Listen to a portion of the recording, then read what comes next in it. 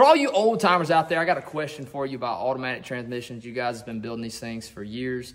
Things have changed a lot in the automatic transmission world, especially on the dealer level. I know me personally, I do a lot of warranty transmission work. And when we do warranty transmission work, Ford and every other manufacturer is only going to allow you to replace the part that is damaged. In the aftermarket world or the outside of warranty world, you guys that are rebuilding transmissions, would you replace some clutches that look like this? Because in my opinion, even if I'm building this as a customer pay job, I would not be replacing these clutches because there's absolutely nothing wrong with them, and they've been working just fine for 100,000 miles. They'll probably go another 300,000 miles with no problem. Those, not getting replaced. These, definitely getting replaced. I mean, they're burnt, they got hot, they had a lot of friction, a lot of heat going on there.